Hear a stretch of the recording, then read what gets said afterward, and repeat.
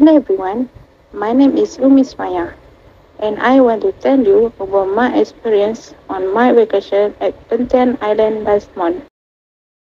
On 2nd September 2022, I got a call from my boss mentioning that he was happy with my performance and he treated me to go vacation locally. I was extremely happy and I quickly checked for the best place on Google and I come across this one place because many people say it will offer the best vacation. The place I found was Perhentian Island in Terengganu. As soon as I saw about Perhentian Island, I decided to go there at night. I started to pack my bed and went to sleep early than usual as I intended to depart in the early dawn.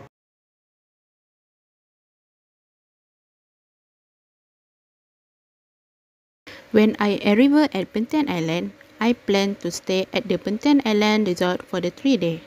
I plan to stay because there are basic facilities such as a Wi-Fi, a swimming pool, a barbecue area, a badminton court, and a spa.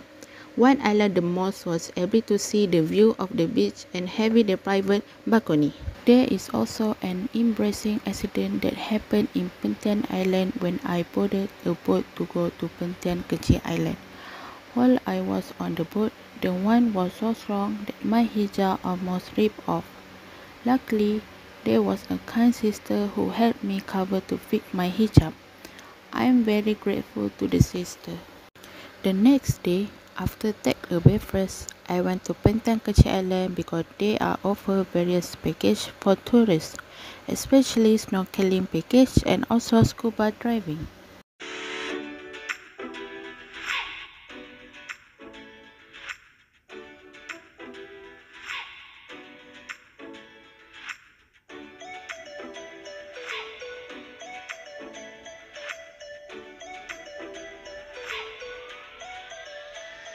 I didn't miss the opportunity to see how Lego crackers are made and I plan to buy because today is my last day in here.